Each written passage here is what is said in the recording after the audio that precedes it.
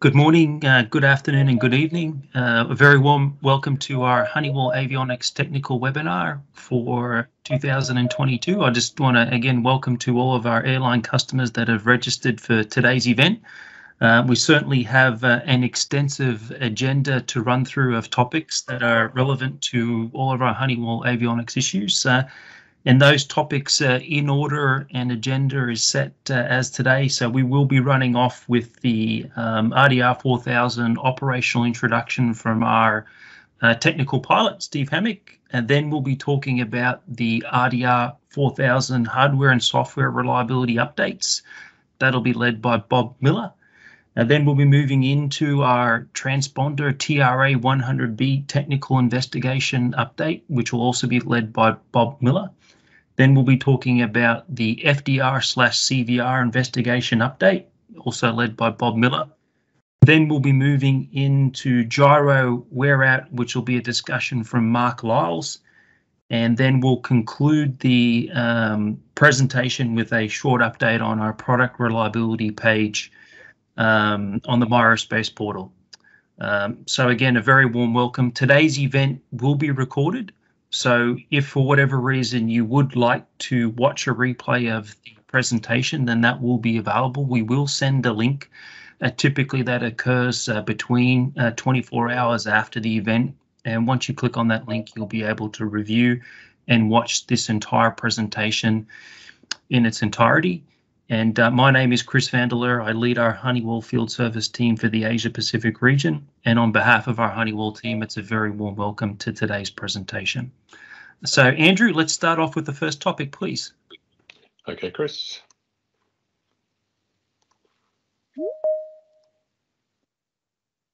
Welcome. I'm Steve Hammack from Honeywell's Flight Technical Services Group, and today I'm going to provide a short overview on understanding and operating the RDR 4000 system. We'll start with a short comparison to conventional tilt-based radar. In training, I always say it's easier to use, but it's different, and understanding those differences and what the system is trying to show you are important. There's a one-to-one correspondence between the antenna sweep and what you see on the display on a conventional tilt-based radar. We generally recommend pilots use the cruise ground park technique, or a lot of training refers to this as setting up a protection zone. It isn't going to show the maximum reflectivity. If something is in your path, it may need analysis for an avoidance decision. This technique is lowering the beam until you see ground returns at the outer edge of the display. There's two benefits to this. As a storm cell walks through the beam, it comes out of the ground returns. It's very easily seen, and if you can still see ground returns behind the cell, then you know you don't have a radar shadow or attenuation. Then the pilots look at the colors to make a deviation decision. But a better question is, why do we look at the colors? We look at the colors because studies have shown us that with higher levels of reflectivity comes higher probabilities of turbulence and hail size. For example, here, if we enter the chart at 40 dBz, which is the beginning of red, we see that we have about a 40% chance of moderate turbulence and about a 5% chance of severe turbulence. But if you look, this chart is for convective weather. So you first have to determine that you're dealing with convective weather and not stratiform weather for the chart to apply. Well, that relationship isn't as direct as we want, but I'll give you a 100% guarantee that if you fly through this, that you will encounter turbulence. And this is what we really need to use the radar to do, is to detect convective activity. And we use that by looking at the height of a cell and how much reflectivity is carried aloft. And we've known this. Just about every pilot guide that I've ever seen has information that talks about this. It says, avoid all cells containing yellow or red. That's from the chart we just saw. Or turbulence indications, because they're a direct measurement, by at least 20 nautical miles. If the cell exceeds 28,000 feet, it doesn't matter what color it is. Avoided by 20 nautical miles. And if it exceeds 35,000 feet, then give it some additional separation in addition to the 20 nautical miles. So we've always known that altitude is important, and probably more important than the color. So that's why I say the system is easier to use, but it's different. And think about altitude first and then color. We call this the RDR 4000 a 3D radar. That third dimension we're giving you is altitude. As we go through the description of the RDR 4000, notice how most of the modes convey altitude information to you. So again, think about altitude first and then color. Now we'll look at the heart of the system, the 3D volumetric buffer. We'll start with a quick review of what information goes into the buffer. But first, what is a buffer? A buffer is just a storage area for information. We store the information the radar collects in a memory organized in 3 dimensions: latitude, longitude, and altitude. For each location in the 3D buffer, we store associated information like range, reflectivity, turbulence, and if the returns came from weather or ground. The system automatically and continuously scans and collects weather and ground returns from the nose of the aircraft out to 320 nautical miles and from the ground to 60,000 feet. For scans above the freezing level, the system automatically increases the gain to make less reflective frozen storm tops more visible. The scanned information is stored in the 3D volumetric buffer and is continuously updated and compensated for aircraft movement. The data is also corrected for the Earth's curvature, so the altitudes displayed by the system are true MSL altitudes.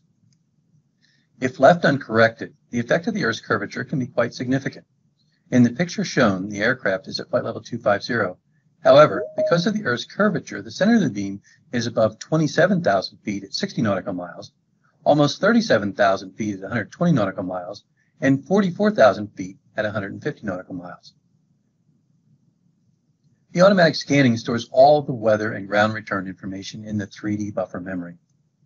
The system also contains an internal worldwide terrain database that is a version of our EGPWS database but without airports, runways, and obstacles. Because the system uses only the terrain information, regularly scheduled updates are not required. The terrain database allows the radar to distinguish between weather and ground returns, so we can then display only weather information in the weather mode and only ground returns in the ground map mode. In the ground map mode, the ground returns are provided by the radar returns and not the internal terrain database. This allows for an independent verification of position. Other information put into the 3D buffer includes enhanced turbulence data. Turbulence data is provided out to 40 or 60 nautical miles for any range selection, depending on the system.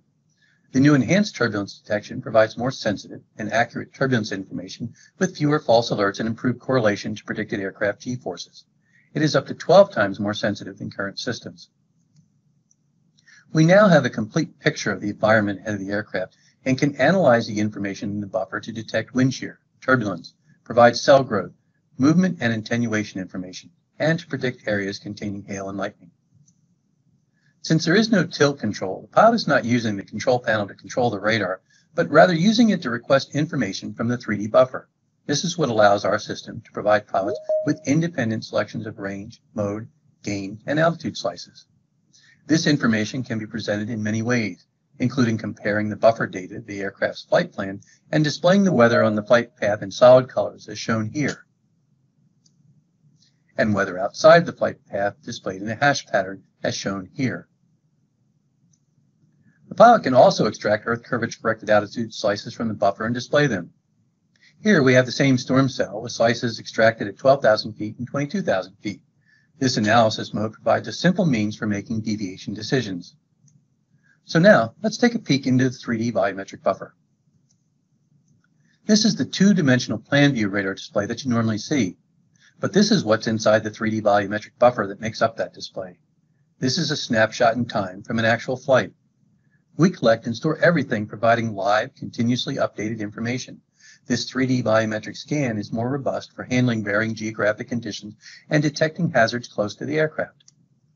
The returns are classified as weather or ground, so we can remove the ground returns, leaving just the weather, or remove the weather, just leaving the ground map. Let's peel the layers of these cells away like the layers of an onion. Removing green leaves yellow and red reflectivity along with turbulence information.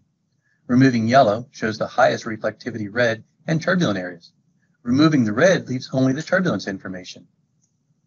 The turbulence threshold is set for moderate turbulence, but the actual values are stored in the buffer, so we can set the threshold for lower turbulence values or increase the threshold to show stronger turbulence. You can see here we are heading very close to an area of strong turbulence. You can't peel away the layers like this, but you still have some very powerful tools available for making deviation decisions. Let's put all the colors back so we can look at constant altitude slices. These have been corrected for the Earth's curvature, and that's why we call them constant altitude slices. Looking at the 3D view, we can see 3 areas with higher tops. This mode provides an easy analysis mode for making deviation decisions, allowing you to look at cell heights and how much moisture is carried aloft. We start out at our current aircraft altitude of 21,000 feet. Going up, we see that most of the reflectivity is gone by 30,000 feet, and we're left with the 3 taller cells. The first one disappears by 34,000 feet, the second by 42,000 feet, and the third by 46,000 feet. As mentioned, you're not controlling the antenna, but rather using the control panel to request information from the 3D volumetric buffer. That's what allows independent selections of modes, ranges, altitude, slices, and gain. The raw data is placed in the buffer and continuously gets updated and motion compensated, but it doesn't get changed based on your mode selection. What we're doing is you're using the control panel. If one side wants auto and one side wants altitude slices, we're requesting information from the buffer. We process it for the display, but it doesn't change the raw data in the buffer. Again, that's what allows us to provide all these independent mode, gain, range, altitude slices, etc. The other neat thing is that the 3D buffer is larger than the displayed area. So as you're maneuvering on a SID or star or around the terminal area as you turn, there may already be information in the buffer. The same thing as you taxi around before takeoff. The system is collecting data and may have data already along your departure path. Of course, this information eventually times out. This picture is from one aircraft that actually has a 360 rows mode where we can show weather all around the aircraft. Now we'll look at the operational modes the system provides, and always break weather usage into detection and analysis if needed for avoidance. In auto mode, we compare the weather in the buffer to an envelope placed around the aircraft. We use the vertical flight plan or vertical flight path. I'll say this now and again in a minute, but all you need to understand is the concept that this envelope is based on the flight path. I'm giving you the details so you understand it, but you don't need to memorize any of it. Just understand the principle. Vertical flight path is based on the vertical rate and ground speed, and then extrapolated out to 60 nautical miles, and that altitude is used from there on out. The images describe the envelope. It looks kind of confusing, but it's really very straightforward. The nominal envelope is plus and minus 4,000 feet around the flight path. Let's look at it graphically for a second first. Here, our translucent wedge indicates plus or minus 4,000 feet around the aircraft. We're flying along straight and level, and where that flight path intercepts the weather, it's shown on the display in the solid pattern. Over here, we have some low-lying weather below our envelope, and it's shown, but it's shown in a different crosshatch pattern. So the nominal envelope, as mentioned, is plus or minus 4,000 feet above the aircraft. And there's an upper and lower, which is the upper and lower envelope boundary. And we do a couple of modifications. The first one is the upper envelope boundary never goes below 10,000 feet. So anytime you're less than 6,000 feet, the upper envelope boundary is always at 10,000 feet. All right, and that's to give you about 10 minutes look ahead during takeoff and climb, and also during descent, approach, and landing. As you get up above 6,000 feet, the envelope is 4,000 feet above you, all the way up to your final cruise altitude. Where most of the modifications take place is on the lower envelope boundary. And again, nominally it's minus 4,000 feet below your flight path. We make one modification. Where we detect convective activity, we lower that lower boundary to 25,000 feet. And the reason for that is you can see here, if you were up at cruise altitude and we just showed you the weather that was up here around your cruise altitude, it would just show up as green on the display. It wouldn't be very attention getting, but even though the cell is pushing up to, over 40,000 feet into the atmosphere. By looking down into the 25,000 feet, you can see here we have yellow and red on the display. And what we do is we provide a maximum reflectivity indication. So for any point on the display, we show the maximum reflectivity. So in this case, red would be shown on the display. This is just showing you a different way. Here's our flight path and we come across convective weather. We lower the floor down to 25,000 feet, showing you the lower, more reflective part of the storm. And it also helps filter out stratus layers as well.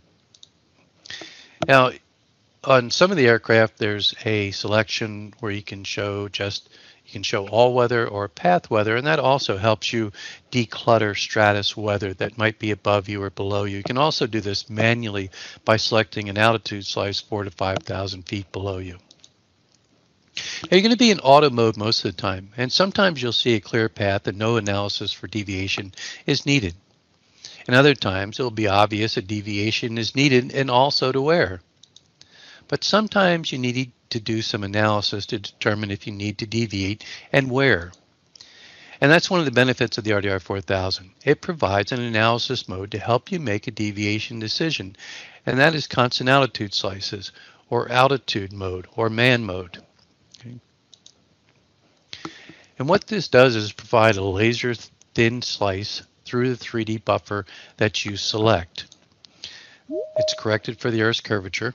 The initial slice is at the current aircraft altitude, and then you can dial up or down from 0 to 60,000 feet in 1,000 foot increments.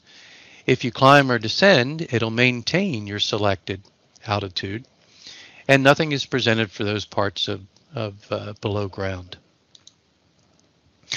This is the same area of weather with a slice at 14,000 feet and a slice at 27,000 feet. So here, even though you have large area of weather, you can clearly see a deviation path through the weather.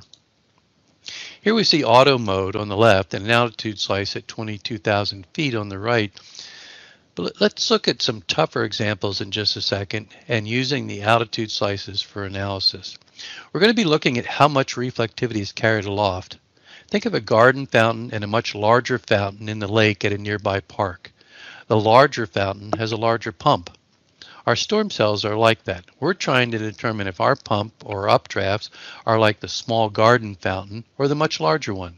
The stronger updrafts cause stronger downdrafts and turbulence.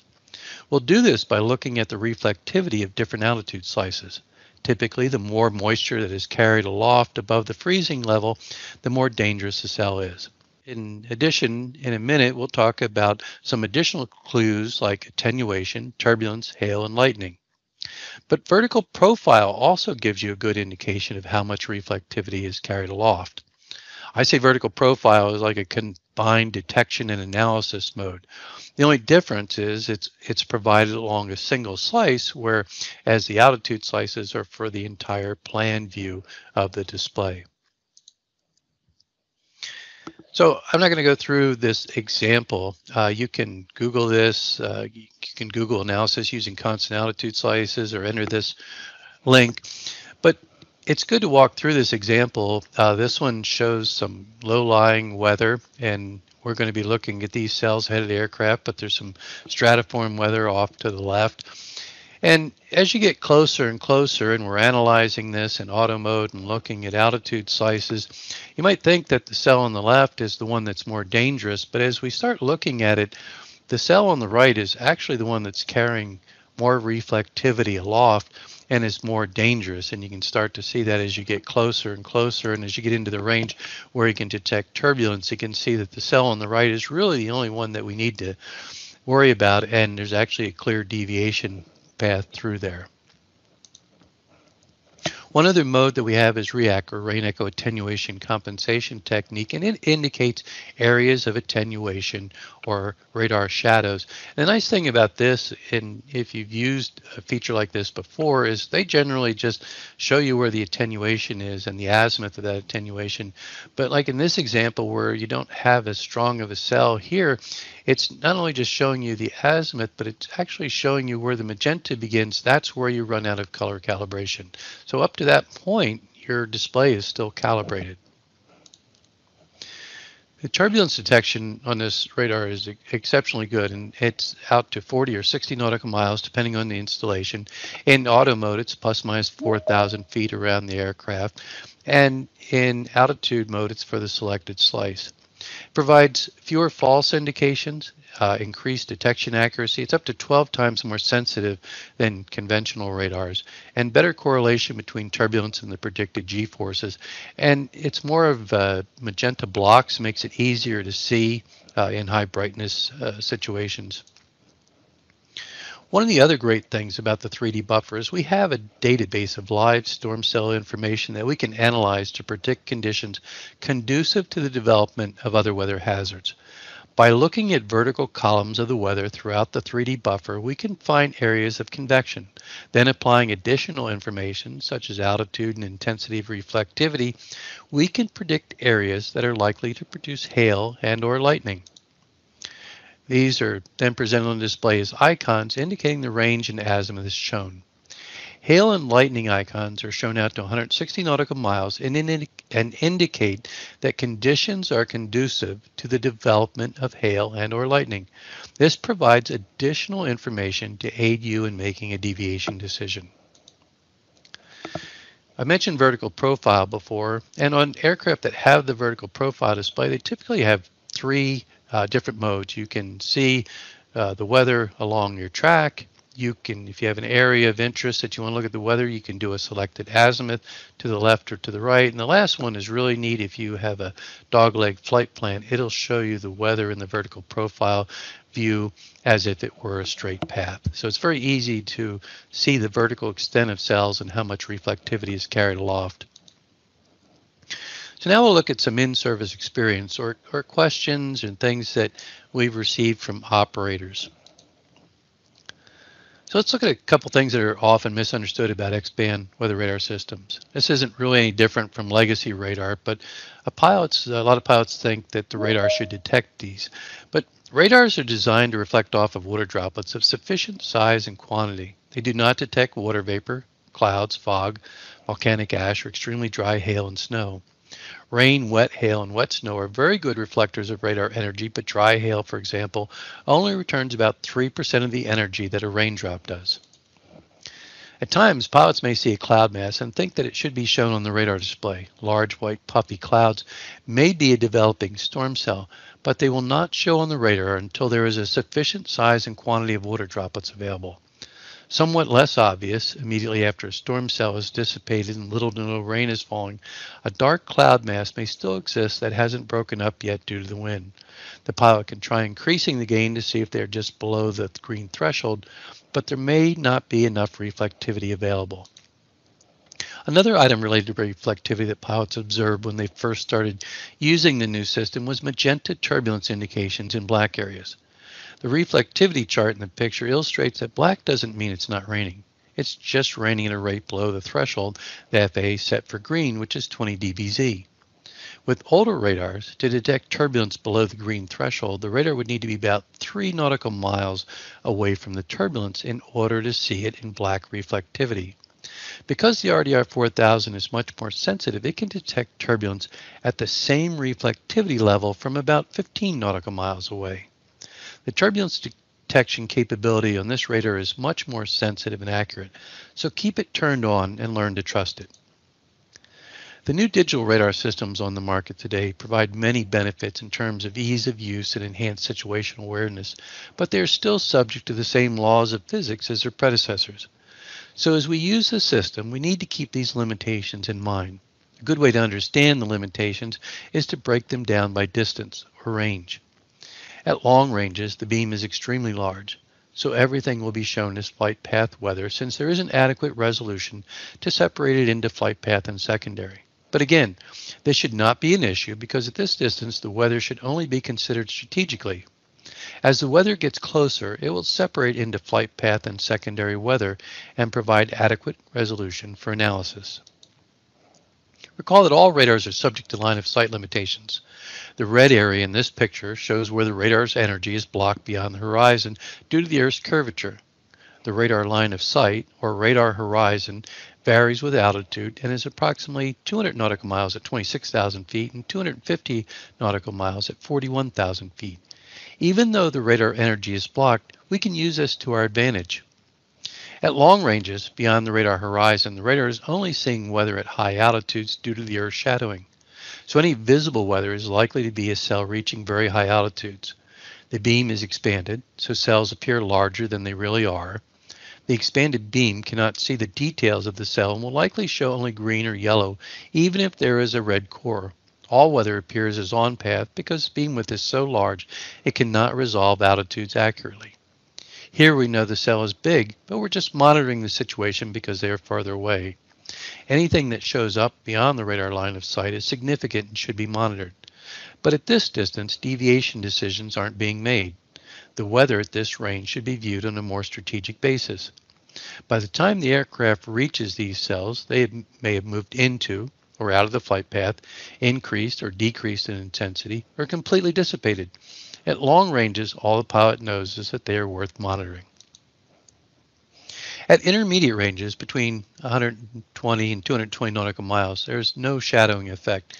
However, the beam is still rather large and the weather appears very close to the horizon, making it difficult to separate low-lying weather from ground clutter. So stratus is generally not seen at all in these areas. The weather shown in the previous slide that is beyond the radar horizon is tracked and used in algorithms to weight returns in favor of being classified as weather. If you turn the radar off at this time, you will lose that history, and weather previously classified as weather may be classified as ground, and the picture may look different. Tall cells are easily seen and start to show better definition. The beam is still 30 to 60,000 feet tall, so they will mostly show up as yellow and green because it is an average of the energy of the entire beam width, and any red cores are likely to be much smaller than the beam at this range. All weather appears as on path because the beam still cannot resolve altitude sufficiently. Within 120 nautical miles, the beam width is narrow, and we begin to see separation between on and off path weather, and it continues to improve as we get closer. Stratus will become visible around this range, depending on its altitude. Stratus weather may extend beyond 120 nautical miles and will show as on path at longer ranges and transition to off path when the geometry of the aircraft, weather, and beam allow good altitude resolution, usually around 80 nautical miles. Cells will begin to show red cores when present due to the increased resolution, and embedded cells can be seen separate from stratus layers. Let's look at an example that will help you evaluate cells. This is probably what we get the most questions about now. The system is doing exactly as intended, but many pilots think because they see a cloud that they should see strong reflectivity on path. With a conventional radar, they would tilt down and see yellow and red, but not know where the reflectivity is in altitude. Looking at the cell just to the left of heading at about 10 miles, the display is showing red off-path weather. The display is enunciating VAR on a Boeing display, which means the gain is not in the calibrated position. So with the gain turned up and the cell at a close range, there is not even green on-path reflectivity displayed. In other words, the reflectivity in the upper part of this cell is very low. The off-path reflectivity in the lower part of the cell is not particularly high, as can be seen in this picture where the gain is in the calibrated position and the cell is displayed as yellow off-path. The out-the-window view shows a small convective cell that seems to be lacking in the sharply defined edges that would indicate vigorous convective growth. So everything indicates a very weak convective cell with insufficient reflectivity to display any on-path weather. Remember, if in doubt, look at altitude slices to get a mental picture. This cell was not pushing very much reflectivity aloft. When you see vigorous convective activity, you usually see what we call hard-knuckled or color-flowered tops, is what's shown in this picture. If you see more glaciated tops, which are like these, what we call wispy glaciated frozen tops, it generally indicates not very strong convective activity. So in this example, the out the window view shows a mass of cumulus clouds that's not showing any vigorous vertical development. The radar display pictures are showing very little reflectivity, mostly off path with the weather at 40 miles. even with the gain increased. As we get closer to the weather, it is displayed as off path. This is consistent with weather that is reflectivity only at very low altitudes. Beyond 40 to 100 nautical miles, it's harder for the radar to resolve low-level weather from the Earth because the weather is too close to the ground. Here, the radar is able to distinguish the low-lying weather from ground and is showing some yellow reflectivity. As with the previous example, the evidence points to weak convection with very low reflectivity aloft. If you're ever in doubt, look at altitude slices. Thank you, and I hope this will help you to better use the RDR 4000 weather radar system.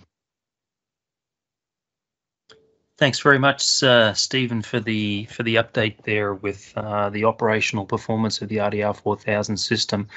Just a quick check of our customers. Again, feel free to type a question into the IM chat window specific to Stephen's presentation, or if you would like to ask a question now, please go ahead and do so. I'll just pause here for a second to see if we do have any customers that are asking questions, Stephen. So just to stand by for a minute, please. All right, will do.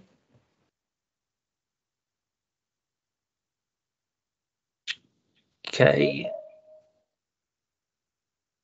I'm not seeing any questions into the IM chat window. So I think we can move on to the next topic. And again, I would just highlight to our customers the presentation. Oh, here we go. A few questions coming in now. All right. So I'll take, Stephen, I'll read the two questions out here. I'll take the first one that has come into the inbox here. What is the principle of the RDR 4000 system to detect hail, lightning, and what kind of situation change will make the radar display lightning and hail is the first question, please. Okay, so this isn't really anything new. A lot of the weather agencies do something very similar, but without giving away the actual algorithm, we're looking at convective weather. We're looking at the approximation of where the freezing level is. And again, we're looking at the reflectivity at different altitudes in the atmosphere. And there are certain, based on studies, there are certain conditions that are conducive to the formation of hail and lightning. And then during the development and testing of the radar, it's very easy to check because we have ground-based lightning sensors, and we had better than I think the number was better than 92 or 93% correlation to the ground-based lightning sensors, and I think it's actually better than that because in some cases we predicted lightning where the ground-based sensor wasn't showing lightning, but about 5 minutes later there was lightning there. So again, it's basically it's not a detection, it's a prediction. So we're using the information in the buffer to predict where those conditions will occur. Okay. Excellent. All right. I see another one. Yeah. I'll just go to the next. Maybe for the question in the middle there from Thomas, I'll just come back to you because that will ultimately tie a little bit into the discussion from Bob Miller. But Stephen, I'll just read the third question out. When the climb and descend vertical speed is very fast, should pilot use the main function to detect weather advance? And if yes, how to use, I guess, the manual function is the question there, please. I would say no, because you can't climb faster than our computer can figure it out. So you'd have to be in a fighter jet to climb so fast that we couldn't do it. So yeah, it's actually, and I didn't go into infinite detail on it, but it actually expands the envelope a little bit in the climb or descent to give you a little bit wider buffer than the plus or minus 4,000 feet. But you shouldn't, you're never going to be able to achieve a vertical speed in any. Let's put it this way: your passengers would pass out from G-forces before our system wouldn't detect it. So that's not really an issue. What you would use if you detected something in a climb or a descent is, again, the auto mode is is kind of like the cruise ground park or your detection mode. And if you see something in your path, if we're showing you something in your path, then what you're going to want to do is use the man, it's called man mode on Boeing. It's called elevation mode on Airbus. But yeah, you're going to go to that and look at altitude slices and look at the altitude slices to see how much of that reflectivity is carried aloft or if it's, if it's in your path. So the same as if you're in cruise flight. If you're in cruise and you in auto mode detect something in your path, you're going to go to the elevation mode or the man mode and look at altitude slices to try and determine if it's a hazard that you need to avoid. Excellent. Thanks, Stephen. And then I guess the question from Thomas. Bob, I think we may just save this for the next presentation, just regarding the Q101 and the service bulletins 3422 and then 3410 for the TR1, because I think once we get through your presentation, that will ultimately answer the two questions. But, we are looking to drive full effectiveness from our two solutions, software and hardware, into addressing Q101. No two ways about that. So, Bob, if you agree, I think maybe we save this for the end of your materials, if that's all right. That's good. Thanks. Okay. All right, Andrew, I believe, no, I'm not seeing any other questions on those pilot operational style questions. So, Stephen, again, thank you very much. Much appreciated for the presentation today. We are going to move on to the next agenda item, which is the technical aspects of reliability, performance, and the improvement plan for the RDR 4000 system, with specific focus on the TR1 or RTU if you're referring to the Airbus platform. So, Andrew, please. Hello, my name is Bob Miller. I'm an in-service engineer with Honeywell International, and I would like to invite you to a technical and reliability update for the RDR 4000 weather radar system. The enclosed technical data is export classified as 70994, or no license required. The components of the RDR 4000 radar system include the RP1, which is the radar processor located in the electronics bay of the aircraft, the DA1 antenna drive assembly, including the FP30 30-inch flat plate antenna, a control panel, typically a CP1 or CP2, and the transmitter receiver unit, sometimes called the TR1 or RTU. For the purpose of the latter discussion on the improvements for the Q101 voltage regulator reliability issue, there are two solutions, a software solution and a hardware solution. The software solution for the TR1 Q101 reliability will be loadable on wing through the RP1. Then the code is transferred to the TR1. The hardware solution for the TR1 Q101 reliability is installed in the TR1 at a Honeywell service shop. Current RDR 4000 technical and reliability issues: the 930-2000 010 for Boeing, or -020 TR1 for Airbus. We have hardware and software reliability programs. And also for the older 930-2000-1 and -2 TR1s for Boeing and Airbus platforms, we have a hardware reliability program in progress.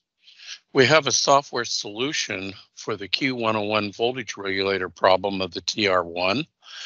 We released a service bulletin on February 18th of 2021, and you can see it's vendor service bulletin 930-1034-22. This is loadable on wing on a Boeing aircraft. And then the software is sent from the RP to the TR1 after the loading of the software in the RP. So that is now available.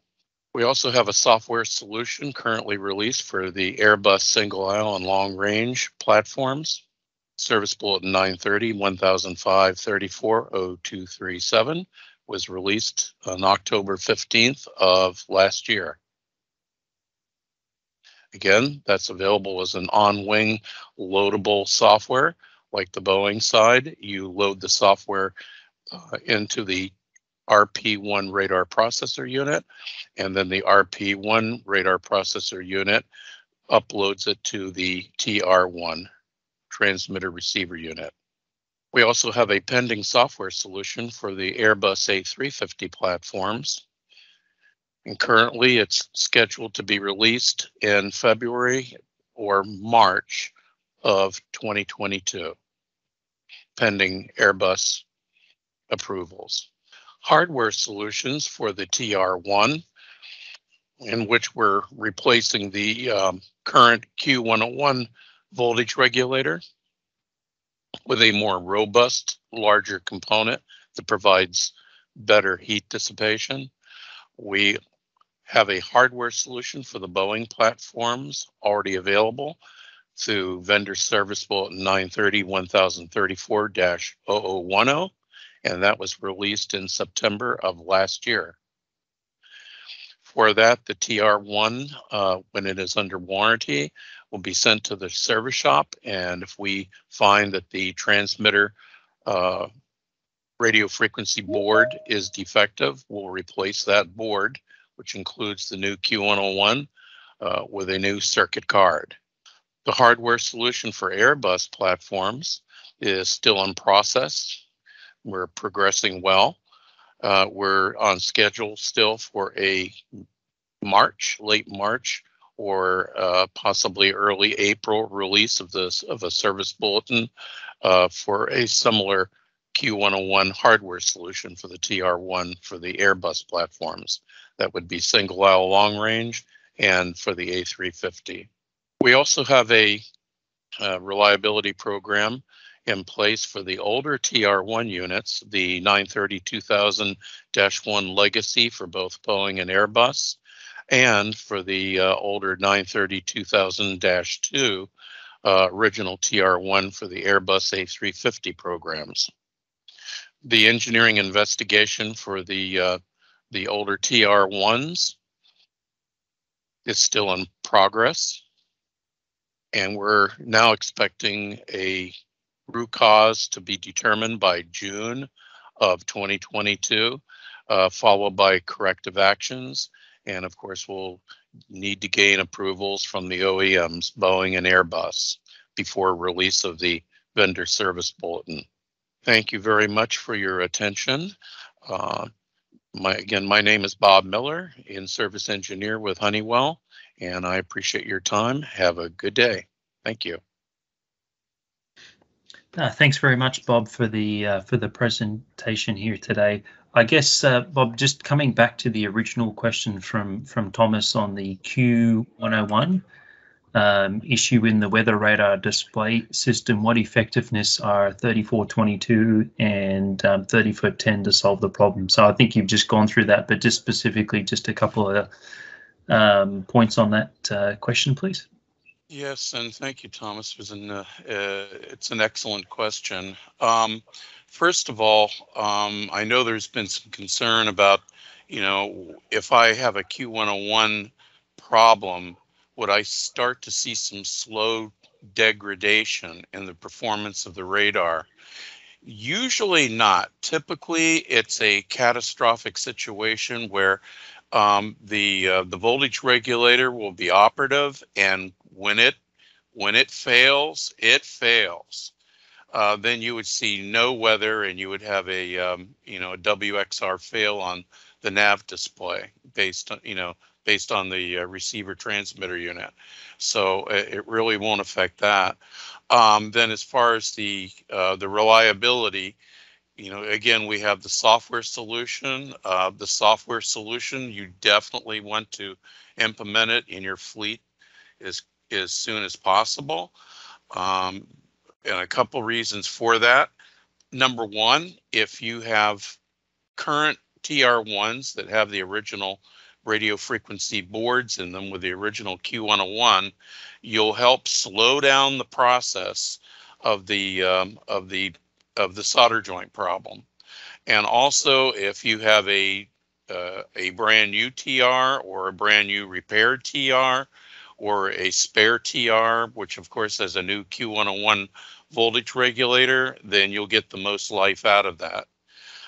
The hardware solution, if we actually do have a failure of the RF board, completely replaces the RF board, which means you have a new Q101 transistor, not the original, but larger. It also has a larger footprint on the circuit board for better heat dissipation. And also we've made some changes to the solderability on the U2 power amplifier integrated circuit. So two major improvements, software and hardware.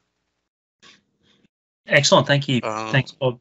Thanks, Bob. And again, I think for anyone that's watching the IM chat, if you do want to see what the software loading looks like, then we do have 2 videos that have been posted onto the YouTube channel there. So they contain some excellent detail. I'll just go to the next question there from Jack. So I'll just read this out. For the Q101 hardware upgrade at the workshop, if a unit is under warranty, can it be force removed for shop upgrade? So if a unit is failed, it's covered under warranty. Or if the FSC offer is only available for those defective, so that is correct, that statement is correct. This is only for failed or defective units that are removed in the field, then this will be covered under warranty during the shop visit. I think if anyone has any questions that relate to the commercial aspects, please do feel free to reach out to our Honeywell business team, and they can certainly provide some additional clarity on the warranty aspects of the service bulletins.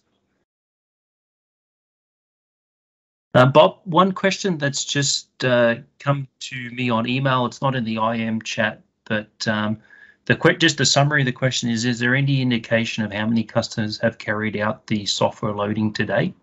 Is there any clarity we can provide specific to that one, please? You might be able to help with this, Chris, Yep. But I think worldwide, maybe 25 or 30%. Yeah. Total. Yeah, at the moment, for everyone that's on the call here, we've loaded something in the order of around 350 plus aircraft with the software, and that's predominantly 737NG related aircraft / Max, and then a few 777s. So on the Boeing side, definitely starting to see an uptake in the incorporation status of the service bulletin. And we're just starting to have a few customers load the Airbus single aisles with the software as we speak. Great, thanks. I'm not seeing any additional questions on the weather radar. So, Bob, I think we can continue. And again, if anyone does have a question at a later stage, please feel free to use the IM chat, and we can answer that throughout the rest of the presentation. But the next topic that we're going to move to is the TRA 100B, which is the Honeywell transponder. So Andrew, please. And I'm here to present the latest technical and reliability updates for the TRA 100B Mode S and ADS-B transponder. Export control notice. The enclosed technical data is export classified as 7E994. Or no license required. The TRA 100B Mode S transponder, which includes ADS-B functions, is capable of Mode A, Mode C, and Mode S interrogations, and is a critical component of the overall CAS 100 Honeywell TCAS system. Recently, Honeywell has received reports of low reliability for the TRA 100B, and we have an ongoing engineering quality investigation. Even though engineering investigations are still continuing, it has been determined that the following subassemblies and circuit cards have a higher than expected failure rate. The AC power supply, the DC power supply, the data processor input-output, which is the main processor, and also the radio frequency assembly, which includes the transmitter and receiver functions. All these modules are under engineering investigation. Our timeline of events for the investigation: corrective actions and validation by Honeywell is expected in April of 2022. And based on those results, corrective actions and notice of change to Boeing and an EDIS to Airbus to gain their approvals for any necessary vendor service bulletins will occur. That's May of 2022. Thank you, Bob, for the update on the transponder. I have one question that's come to me on email, Bob, for the transponder. And the question just relates to regarding the failure modes for the TRA 100B. Is there any preventive action or fault codes that the customer should be specifically looking for, or any other actions that they can do to kind of prevent or mitigate against failures, please? On these cards, which are that I mentioned, not really. One of the main contributors is a power supply issues, and again, it's when it happens, it's usually catastrophic. There's no slow degradation in the performance of the transponder. There's a voltage regulator transistor, and again, when it fails, it fails. So no, there's no warning fault message or fault code that usually appears. It just stops its normal functioning, and then you need to switch to transponder 2 or transponder 1. Excellent. Bob, this actually just further on to the question that the customer is asking, can any, from an interface of a TCAS computer, is there anything that could be done on the front face of the TCAS computer, the TPA 100B or system that would indicate a fault code of the transponder that would be helpful in the troubleshooting process, or not? Well, there of course is the indications on the CAS 100 when you the TPA 100 TCAS processor.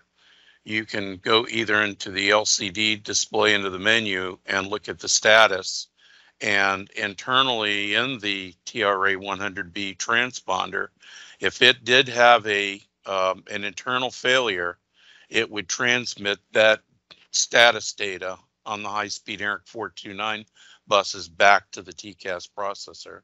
So that would be one way that you would know of an impending, or be able to verify a failure of the transponder part of the TCAS system.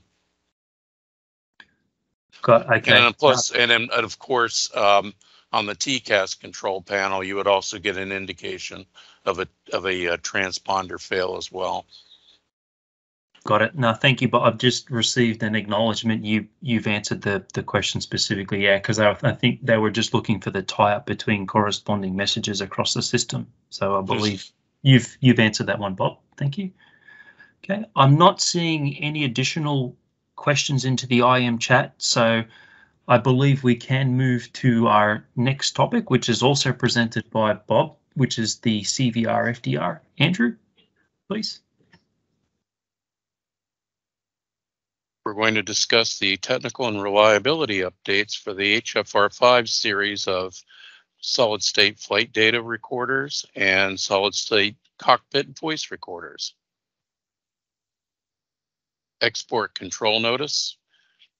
The enclosed technical data is export classified as 7E994. No license required. The HFR5 series of recorders includes the HFR5D, D for data. The HFR5D is a crash survivable recording device and records the mandatory flight data and writes that data to a crash survivable memory known as a CSMU, Crash Survivable Memory Unit. Problem statement: airlines have been experiencing multiple unscheduled removals of their Honeywell HFR5D flight data recorders due to complete failures on the aircraft. Initial testing found that the 115-volt AC input circuits were opening.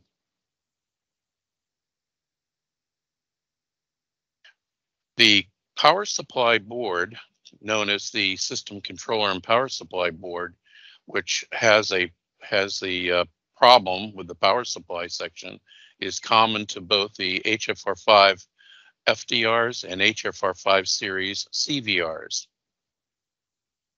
Both types of recorders have the potential for this particular failure mechanism. Potential corrective actions for the HFR5D, which are currently under continued engineering investigation. A root cause for the 115-volt input failures are due to cracking and shorting MLCCs. MLCCs are multi-layer ceramic capacitors. We're moving to a new type of flex lead capacitor, which will solve this problem. Also, we're installing a more robust version of a rectifier diode. And we're going to also install some more robust inrush resistors, which act like fuses on the 115-volt line.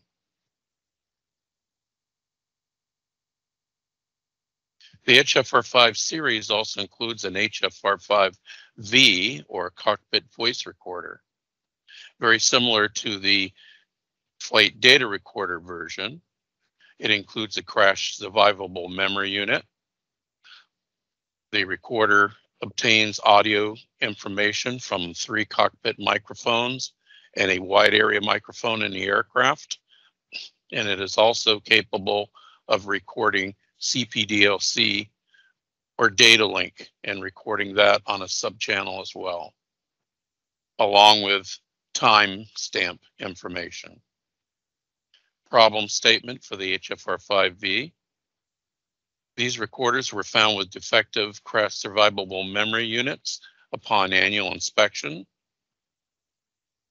It was observed that some of the CVRs had only 10 minutes of recording time instead of 2 hours. And it was found that internally, the crash survivable memory unit was not properly communicating with the main processor on the system controller and power supply circuit card assemblies. Potential corrective actions. A bond or stiffener, as you can see by the diagram, has been recommended to be as part of the header connector that the CSMU attaching cable connects to the system controller and power supply board to make that little board more rigid so that it does not cause cracking of solder connections. The timeline, we're predicting entry into service of any corrections after approvals of NOx and ETISs for Boeing and Airbus to allow us to submit any necessary vendor service bulletins will occur no later than November of 2022. Thank you for your attention and have a good day. Thank you, Bob, for the presentation. I have one question. There's no questions in the IM chat, but I've got one that's come to me on email here, and this relates to, I guess, the configuration change that's going to occur once we release the service bulletins. Is there a part number role for the CVR and FDR fix is the question. Excuse me, it's still a little early to determine that. My guess is on the Boeing would be a hardware mod or mods, but on the Airbus, I'm not sure if there would be a requirement for a part number role or part number roles there. So it's just still a little too early yet to make that determination. We're still negotiating with Boeing and Airbus. Excellent. All right, thank you. Thanks, Bob. Again, no questions on the IM chat. So I think we can continue on here, and our next topic is going to be the gyro wear-out discussion from Mark Lyles, our in-service engineer. So Andrew, please.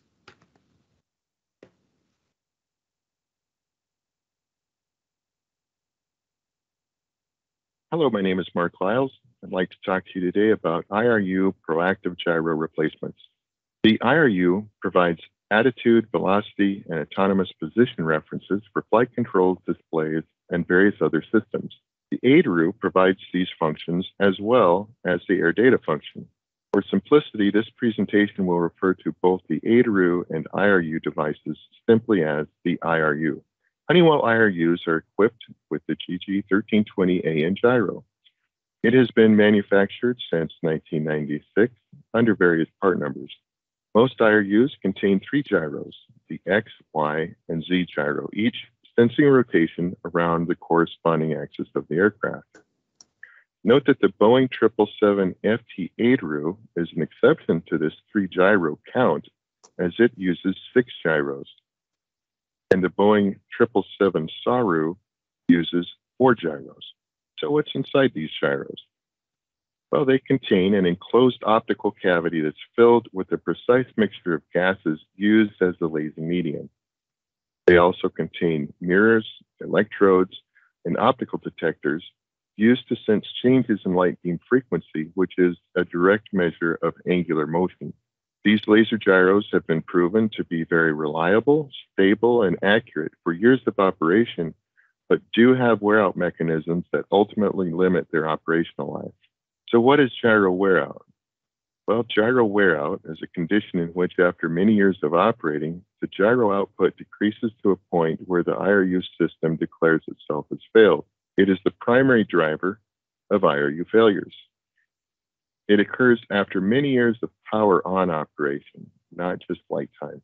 The IRU declares itself as faulted when laser output reaches a minimum operational threshold.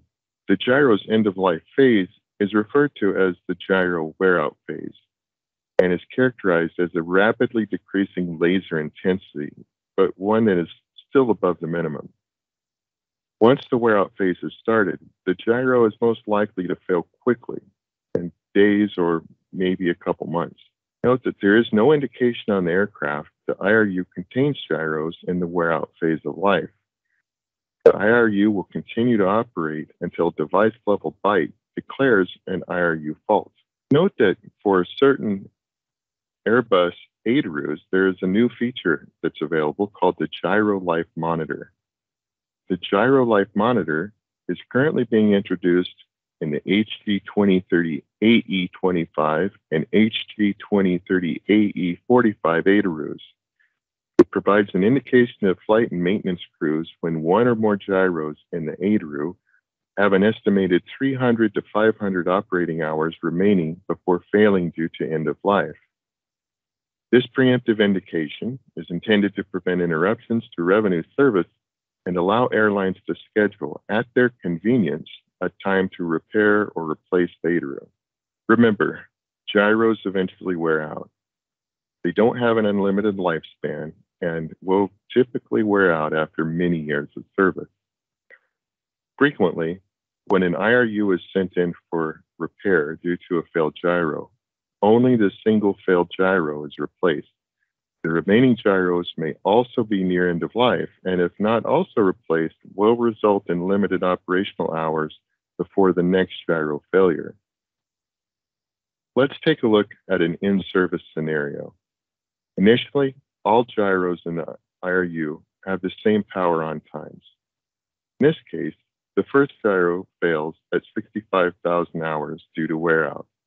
It's removed from the aircraft, sent to the shop, repaired, and put back in service. 5,000 hours later, the second gyro fails due to wear out. Again, the unit is removed, sent to the repair shop, and put back into service. After just 2,000 more operating hours, the third gyro fails due to wear out. And again, it's removed and sent to the shop. The result is 3 distinct IRU failures, 3 distinct IRU removals, and 3 shop visits. So let's consider a proactive approach. If all 3 gyros were replaced at the first stop visit, 2 ADRU replacements and their associated schedule interruptions could have been avoided. Note that Honeywell provides 2 service information letters with useful information regarding gyro life and proactive gyro replacement. The document numbers are listed here and are available on our technical publication website. Note that after implementing a proactive gyro replacement plan, a major operator realized over 100% improvement in their MTBF. Honeywell offers multiple repair and support solutions to meet the varying needs of the operators and include time and material, tiered flat rate contract, gyro exchange contract, maintenance services agreement, and maintenance services agreement with gyro soft pull option. Contact your Honeywell customer business team to discuss options regarding IRU maintenance in your fleet. So here's some tips to assist in managing gyro wear out. First, track gyro hours in each IRU. Develop a gyro tracking spreadsheet to record gyro hours in your fleet. Request gyro hours be included in the shop repair reports and update your spreadsheet with that information. Review your spare IRUs. Know the gyro hours in your spare hardware. Ensure that spares have gyro hours well short of the gyro wear out period. This will reduce the likelihood of early removals after installation of the spare. Also, manage IRU power on time. During overnights, turn the IRU to the off mode. So here's a brief discussion on a gyro tracking spreadsheet. The inputs are the operational hours of your fleet for the year and the entry of the gyro hours that were reported in the last shop reports. The output of this model is going to be an estimation of the current gyro operating time. And through this, you can highlight any gyros that have operating times over a preset threshold that you've decided on. Okay, well, that's all that I have for you prepared in the presentation. So at this point, we're open to any questions that you may have. Thanks very much, Mark. Excellent presentation there. And just while we're waiting for any questions to come in, I would say for those customers that are 737NG related, typically if you look at the top 10 Boeing Ds and Cs, you'll definitely see the HG 2050 moving up there from an age gyro perspective. So the presentation hopefully really resonates with all of you on the call today. Mark, I do have a question that's come to me on email, and this one is relating to the Airbus gyro life function. The customer is asking, is there any additional documentation from Airbus, or has Honeywell issued a service information letter that provides a little bit more context about the gyro life function, please? Okay, right now, the only information that we have from Honeywell is what's contained in the Honeywell service bulletin for those upgrades.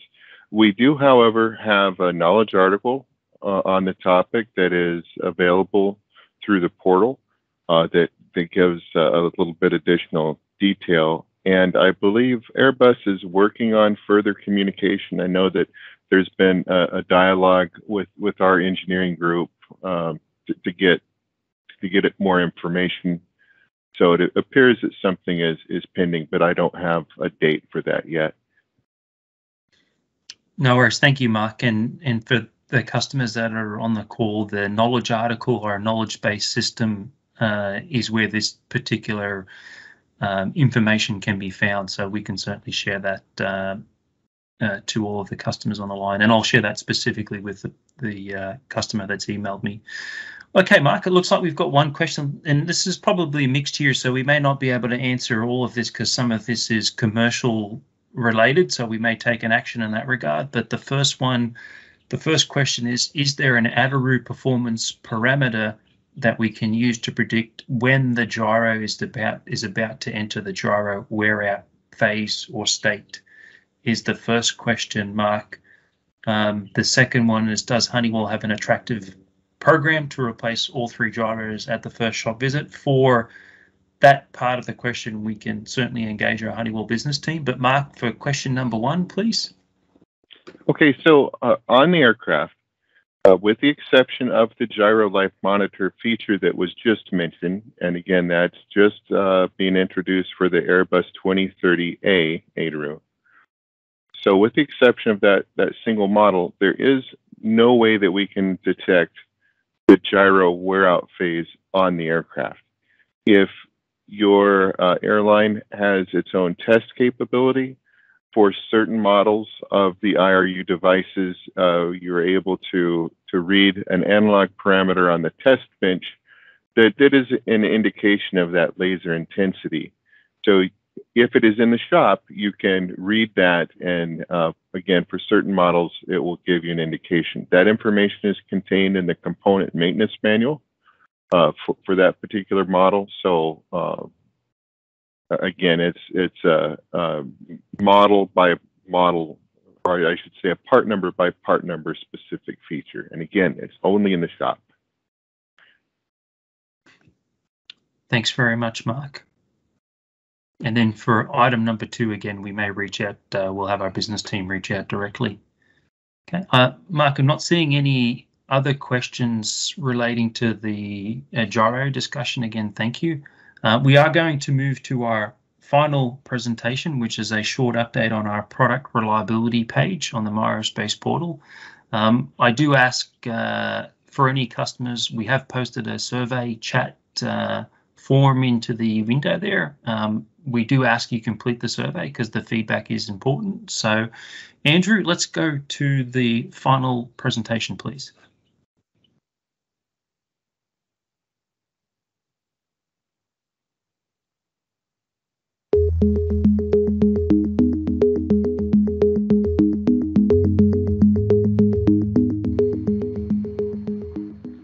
Hi, my name is Ashu Mehta.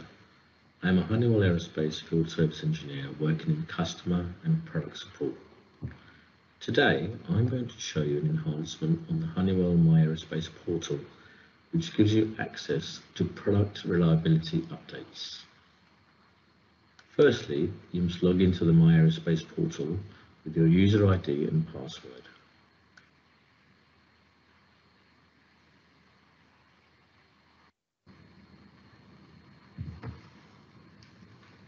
From the landing page, if you already have shortcuts selected, you can select Technical Support. If not, select Services and Support. You'll see a number of drop-downs and you need to select Support. From the next set of drop-downs, you select Technical Support.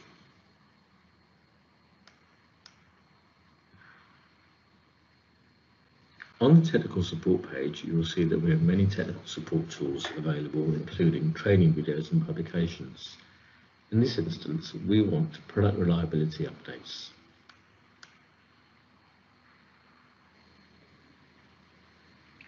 We are pleased to announce a new feature on our product reliability update page. You can now subscribe to receive updates whenever a new presentation is posted. From the Product Reliability Update page, select Subscribe to Updates. Populate the form with your details. Tick the checkbox and submit.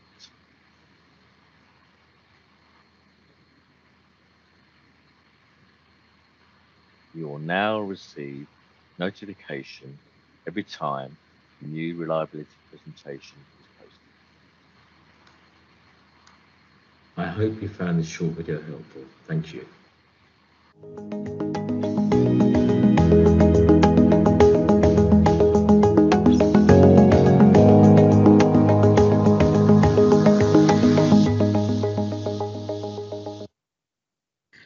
Excellent. Thanks very much, Ash, for that presentation. And again, just a reminder for all of our customers, the product reliability page is a new feature. So we do ask that you check out the page specifically because we are using this quite extensively now to promote and communicate any of our existing reliability or fleet open issues that are currently impacting our airline customers. That does conclude our presentations for today. I would like to thank all of the presenters, and I would like to thank all of our airline customers that have joined our first webinar for 2020. It's certainly been a great pleasure as your host to be able to conduct today's sessions. If there are any additional questions, please feel free to reach out to me in the IM chat here, or contact our Aerotech support team at any opportunity. This presentation and event has been recorded. You will receive an invitation to be able to view the recording. That will be sent out within the next 24 hours. And again, thank you for all of you joining today, and our presenters. If there's any questions, please do let me know. How do we describe only for the system updates? At the moment, the page is set up so you will receive updates across the full product line. We are looking to narrow the focus of the system to be able to specifically subscribe to those individual systems that you may be interested in, and that feature is definitely coming soon. Okay. All right, guys, I'm not seeing any additional questions into the IM chat. I do have the one action there. I will contact that customer specifically on the Adaroo. And again, a very good morning, good afternoon, or good evening. Thank you for joining Honeywell's presentation today.